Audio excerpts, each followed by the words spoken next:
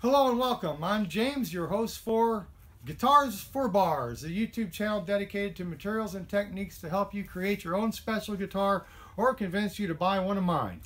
I will be building or refurbishing guitars made for the average musician wanting an average guitar that looks and sounds above average.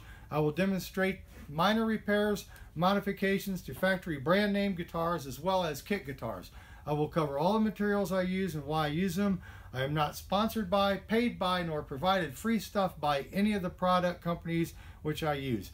But I won't turn it down if they offer.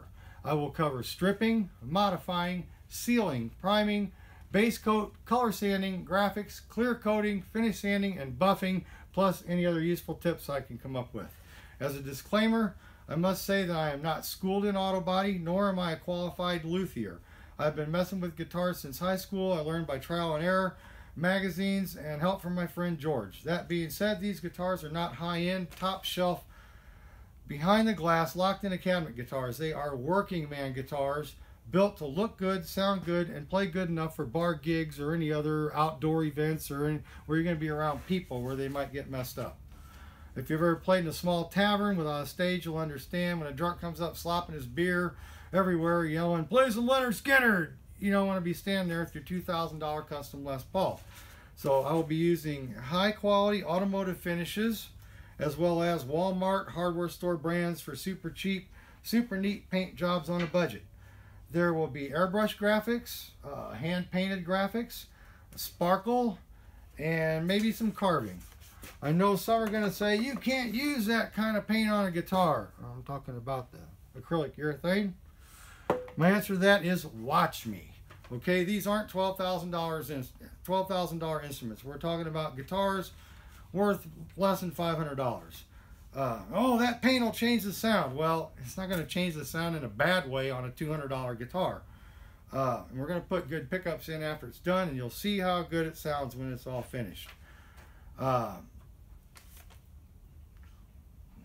will demonstrate the guitar before and after as much as I can. So if I get one in that's bad, then I'm going to redo. I'll plug it in, we'll play it, we'll see how bad it is, and then we'll fix it all up, put new pickups in it and all that, and plug it in and see how good it is at the end. I do this in my spare time. I also print t-shirts. So please visit my website, cluckyduck.com, for more info on that. Thanks for watching. Please hit the like button and subscribe. I'll get new videos up as fast as I can. And before I go, I'm going to just show you a couple of little things here. This is Rust-Oleum lacquer. I've been working on this. I've got to sand it yet and give it a couple more coats because you can see what a mess it looks like. If you've seen some of the other videos out there of folks doing their guitars, I'm sure you've seen finishes not much different than that on them. And what you want is a finish that's going to be slick and glass-like. So real quick here, Rust-Oleum lacquer over acrylic paint with some glitter. Not bad. And I've also got Rust-Oleum 2x coverage clear and this Nason stuff which DuPont makes. They're not the best either.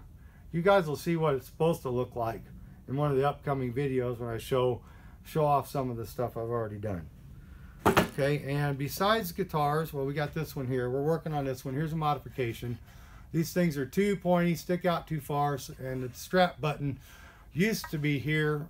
This thing was neck heavy. You put it on, boom, boom, boom. So I moved the strap button. Now it's going to balance real good. It's got a crack down here because it got dropped. So I've got to split that open, stick some glue in there, and clamp that all closed.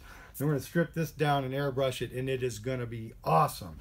And once in a while, we'll do some weird things like this coffin I got out of the trash.